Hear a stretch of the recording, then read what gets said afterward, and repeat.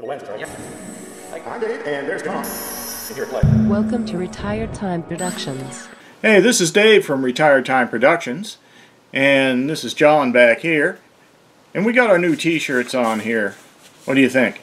Yeah, John made them. He got some of those transfers and made us some t-shirts. So what we want to talk about today is Mavic accessories. I've got some balls here you can add to your Mavic. But it's not just 2 balls, of course. You got to have 4 balls, otherwise the thing just wouldn't float, right? Okay, we got a lot of accessories here that we want to talk about, including the balls. These are actually floats right here. So let me get the floats out of the package. Put them right here. So there's a couple rear balls. And there is the 2 front balls right there. And these come from, I'm going to try to get this right because it's a little bit difficult to read. Right there. The Kaka-Inanagaga. I guess it's supposed to be the king with some extra letters in there. That's where I got it from. There's the address. And let's see, it also came with this sheet here. So there's a QR code you can scan to go to their website and look at the video on how to install the floats. They actually say they're down here. It says something about quick plug snow mod Mavic. You know, so I don't know. Could they only work for snow? I thought they were supposed to work in the water too. So maybe we'll have to fill the bathtub up and try it. I don't know. So reading these instructions was kind of interesting. These are supposed to be from Canada, I think. There's the maple leaf, eh? So I was reading the instructions and I thought, well, from Canada they ought to be pretty clear. Shouldn't be any problem. Okay, thanks you for purchase for installation. Just insert all adapter ball on the Mavic Pro leg. Be careful not to push the rod which is inserted into the ball fragile rod. What? Oh, John reminded me it says cureful. Be careful. So it wouldn't be a Mavic video without a Mavic. So yeah, see, I actually have one right here. Of course, you knew I did, right?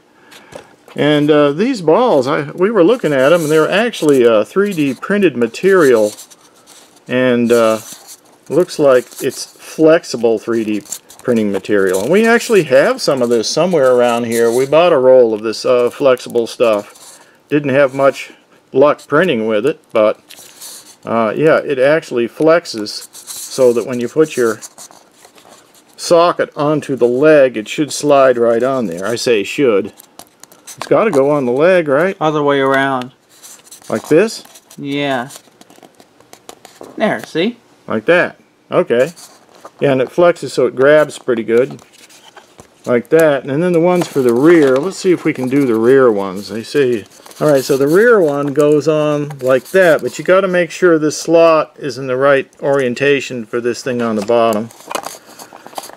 Okay. I'm showing you just, I've never tried these before, I assure you. Alright, it went on there. So there it is.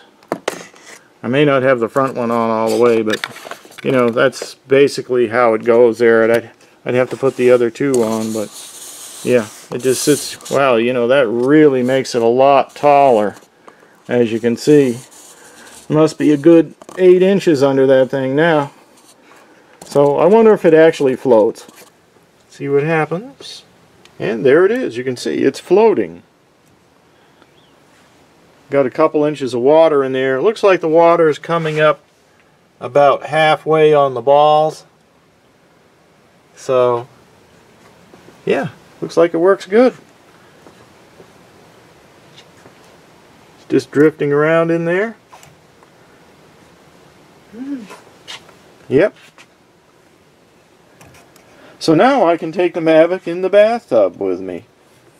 I might want to take a bath more often. So when I was taking one of them off, the plug popped out, and this is like a soft rubber plug, and that's just stuck through there, 3D printed material. Now this material here is hard, it's not soft like it was on the other floats, on the front floats. And then this rubber plug just goes into that hole like that, and there you go.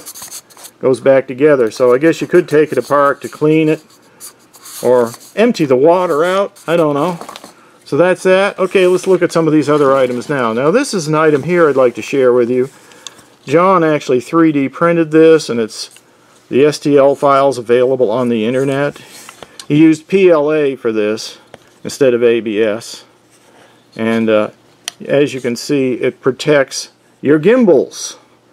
So when you put your unit into your bag or whatever you're putting it into, it protects the gimbals and the buttons right there like that. Next, let's cover these Freewell landing gear right here. This is another way you can go.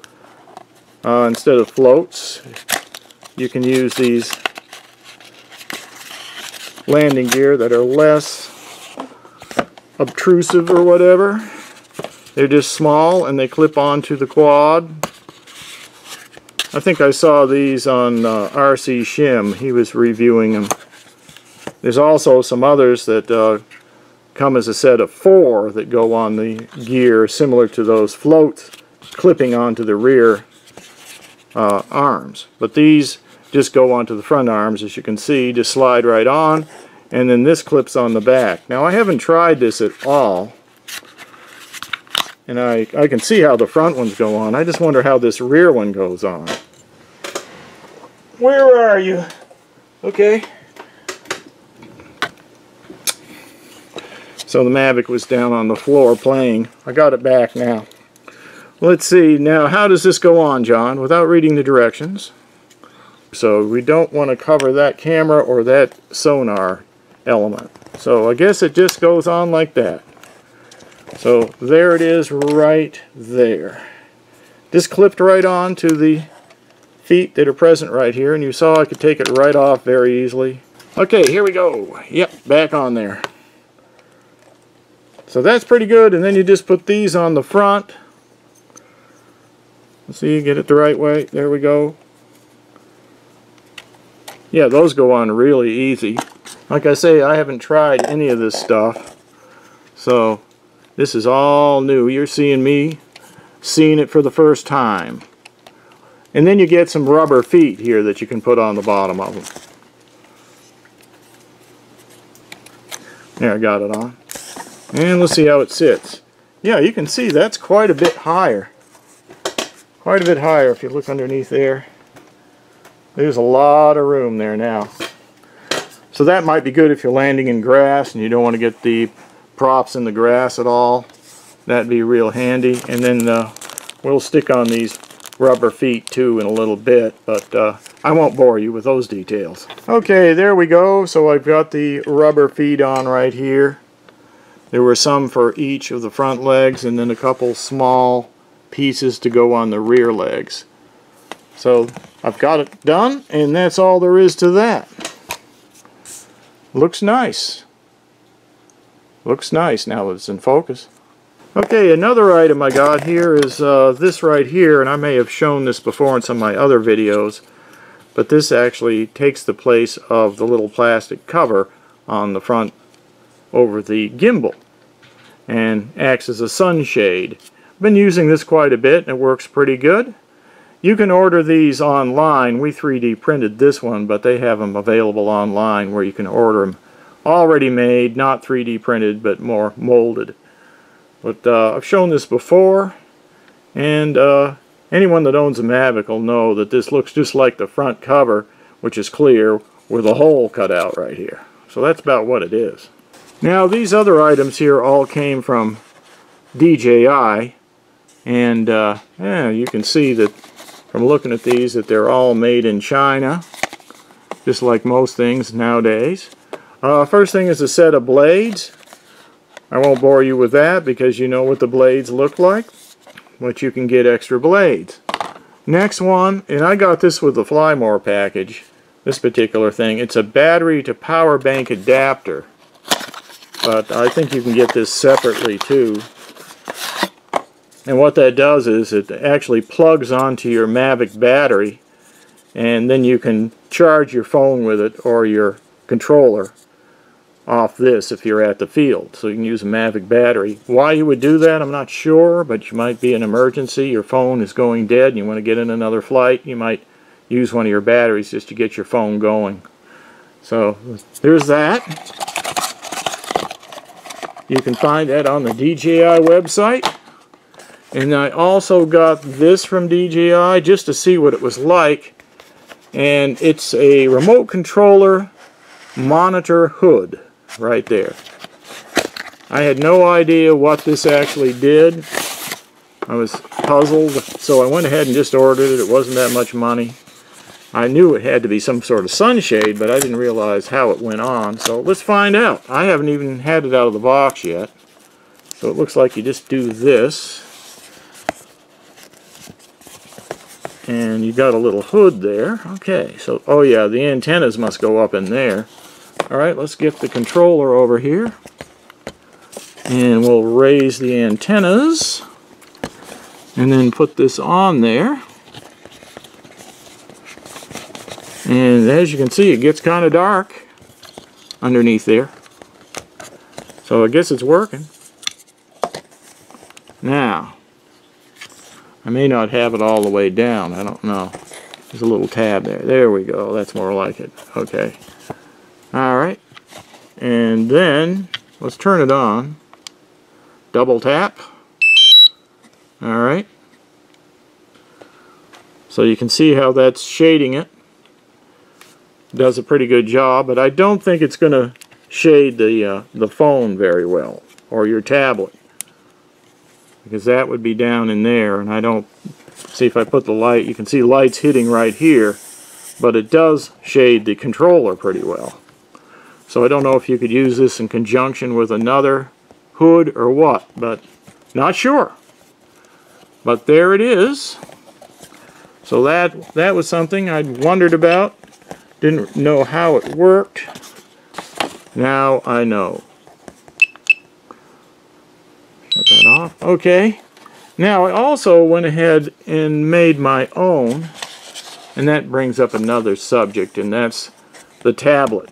Okay, so here's my tablet. I decided to get a Nexus 7 2013 model. I am not an Apple user, otherwise I probably would have got an iPad mini.